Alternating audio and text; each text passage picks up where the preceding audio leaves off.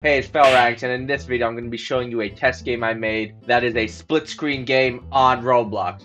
I thought that was an interesting idea because you see split screen games, but you don't see that on Roblox, and I feel like other devs could make this, and it could make some pretty cool games, like, it was basically inspired by those split screen games, like A Way Out, It Takes Two. So yeah, I'm basically going to show you how it works and the code behind it. And if you enjoyed this video, be sure to subscribe, like, comment, share.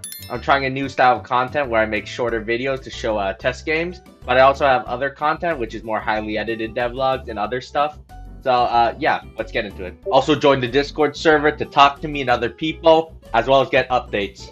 Okay, so the best way I can show this is obviously having two windows open at once. But as you can see, me moving on the left screen actually replicates the movement on the right screen, and vice versa for the right screen. Pretty cool stuff. Obviously, this is very work in progress. It only tracks the movement, so there's no animation. But you can actually collide with each other, and you can do parkour in the environment.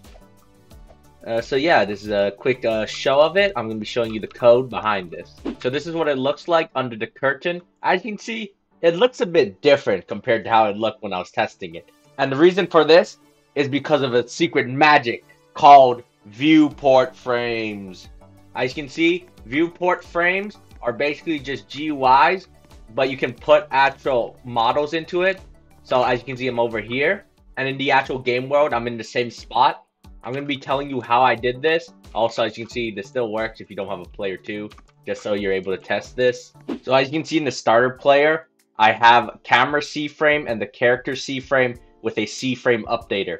The reason I have this is because you can't really get the camera C-frame from the server since it's locally on your client.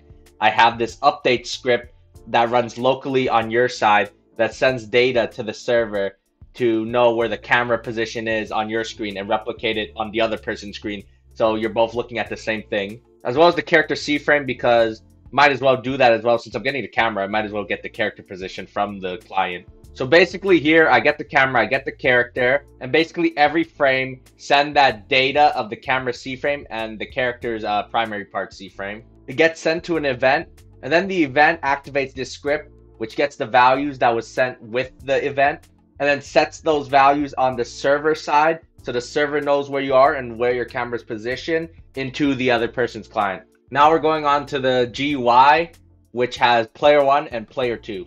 So the viewport frames, I basically just replicated all the parts I put into the game world and put it into the GUI. So it's basically the same. So you can see the objects. You can't physically interact with it because there's no physics in the GUI. But, I fake it as you're actually in the game world, but you can only see the GUI. But the GUI has the parts in it, but like there's not proper lighting in the GUI. So that's why it looks really weird. But yeah, in the script, I set up some variables. I get the player, which is just an inefficient loop which checks every frame if a player joins. The reason why I did this is because people can just join in, so it has to update. I know it's not that efficient, but it's a test game, and it's not an actual game. In an actual game, if someone leaves, the game would probably just close, so it doesn't need to have this redundant code. But since my game just basically you just plop in and the split screen works, it has to check every frame if a new player joins to sync up with each other. And then basically every frame it sees if the player's still in the game. If not, if player 1 leaves, player 2 will be shifted to player 1.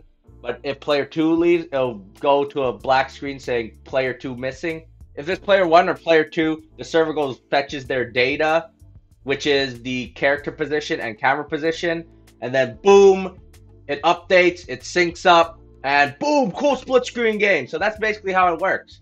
So yeah, that's it. It's a pretty short video, but I think this is a pretty cool concept. From what I've seen, no one's really done on Roblox, and I think this is pretty cool. I know there's some limitation because, viewport frames look kind of weird. But if you have like a unique aesthetic, I think you can mask that and make a pretty cool split screen game on Roblox. So if there's any devs out there, you should try this because I think this is a pretty cool concept, and there could be some really fire games on Roblox that are split screen. So yeah. If you enjoyed this short video, be sure to subscribe, hit that post notification bell, like, comment, share. Also join the Discord server to talk to me and other people, as well as get updates. Anyway, thank you for watching. Peace!